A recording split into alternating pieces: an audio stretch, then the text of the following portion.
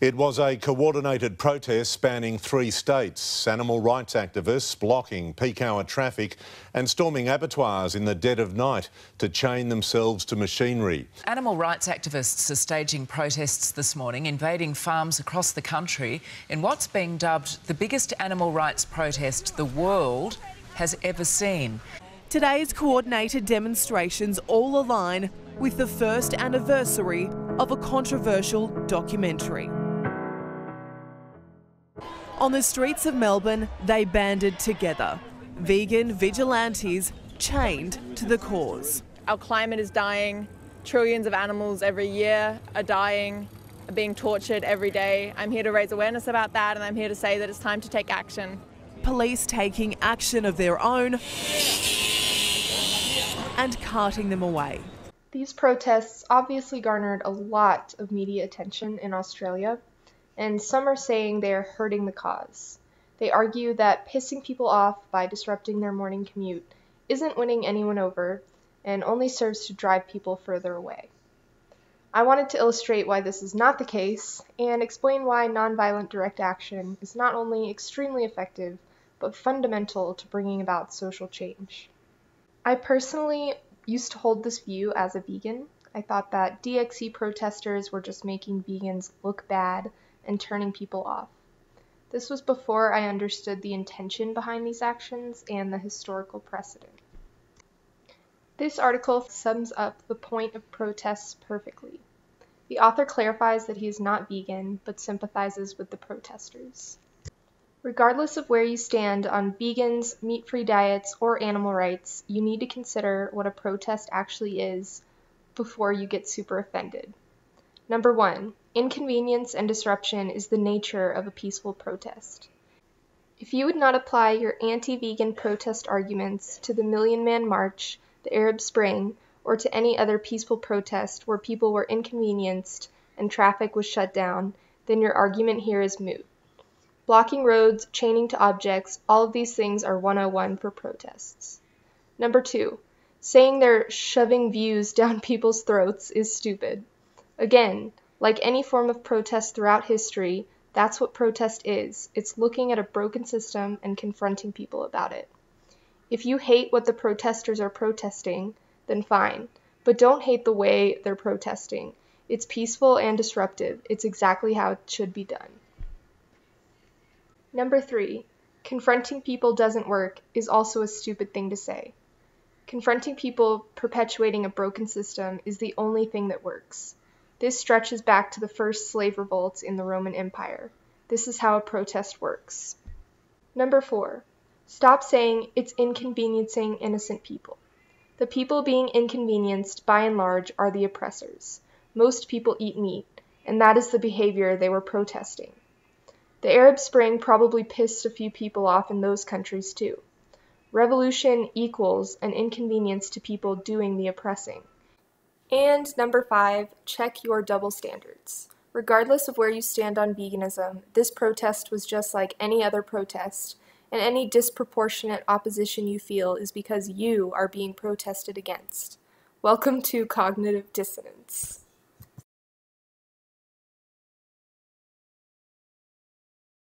The documentary film Dominion is described as a look at the legal standard practices employed daily in Australian farms and slaughterhouses that remain unknown to most consumers. Chris Delforce from the Dominion Network said he expected members of the public would be frustrated that their day had been disrupted. But, at the end of the day, when people see what these animals are going through, a small delay in their day doesn't really compare. This is a climate emergency and an environmental emergency. To those who claim a disruption like this will backfire and cause more harm than good, I'd ask you to provide evidence. Many of our greatest heroes are lawbreakers. Susan B. Anthony, Rosa Parks, Mahatma Gandhi. Illegal activism is in fact a time-honored tradition. Some philosophers have argued that it is not only acceptable but even obligatory in some cases, to violate the law in order to resist injustice.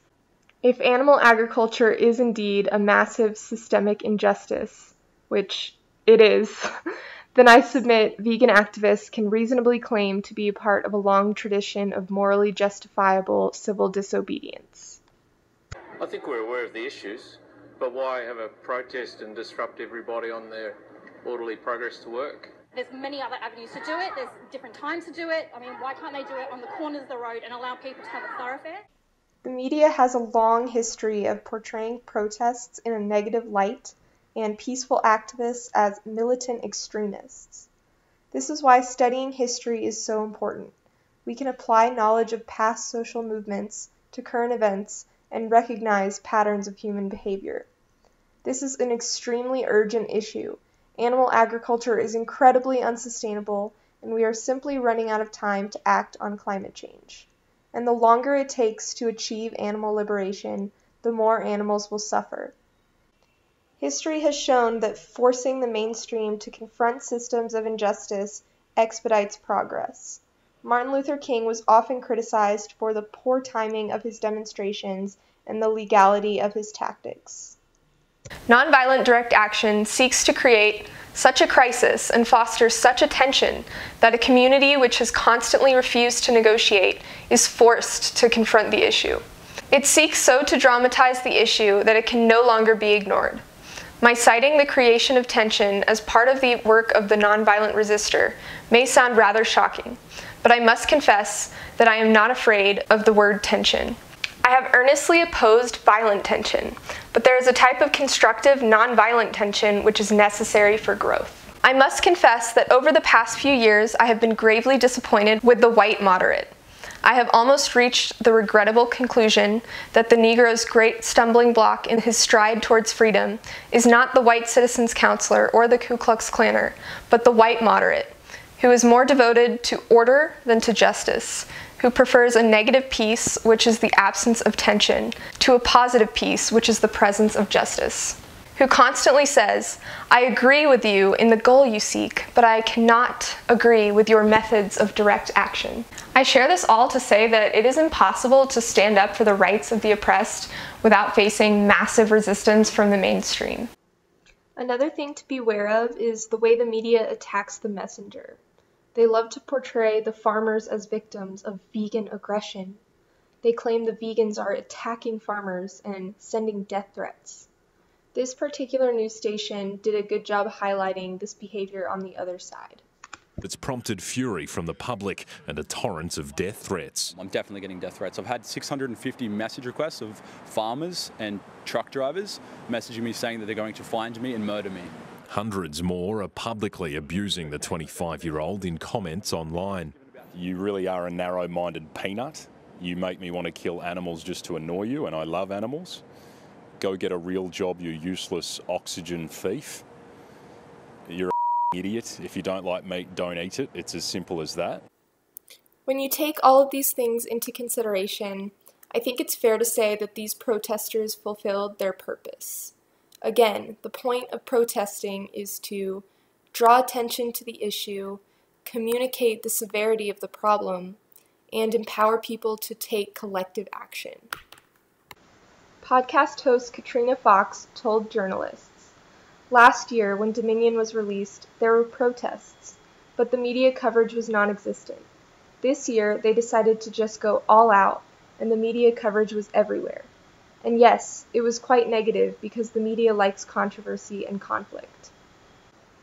But there's going to be a certain percentage of people who are willing to look beyond the headlines, start asking questions, and find out why people are doing this.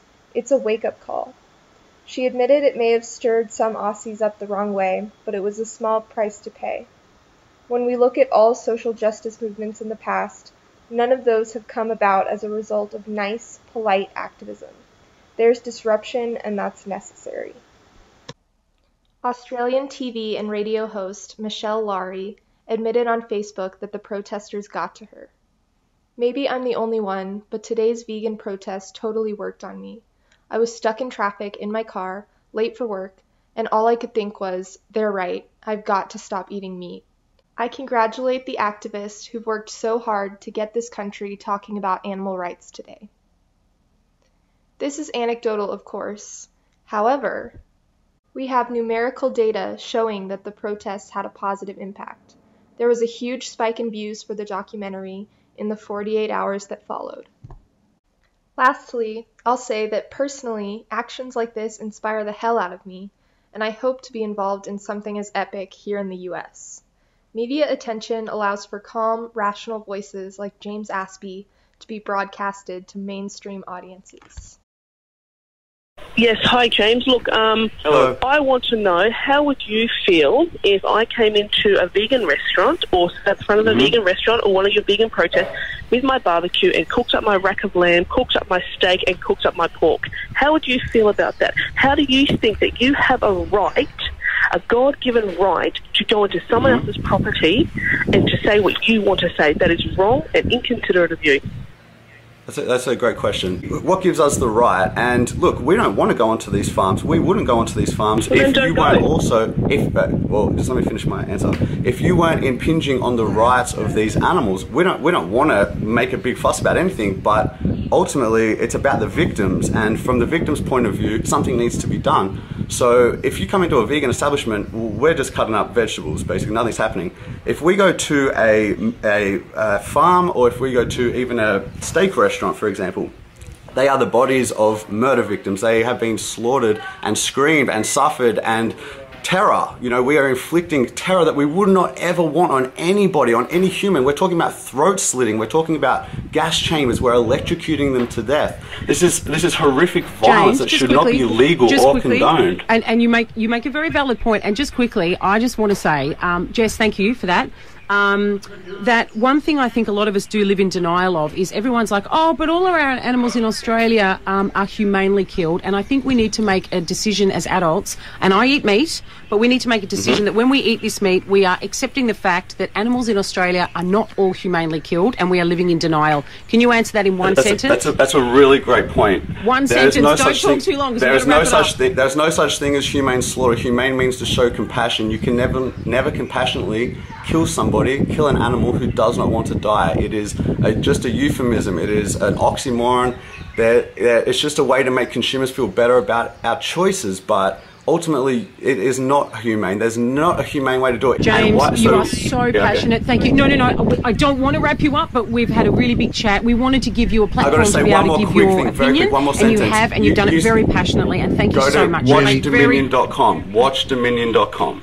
Yo, how when me eat them, I wonder when me eat. When me tell them say me no eat no fish, no meat now. How when me eat them, I wonder when me yam. When me tell them say that I'm a vegan man. How when me eat them, I wonder when me eat. When me tell them say me no eat no fish, no meat now.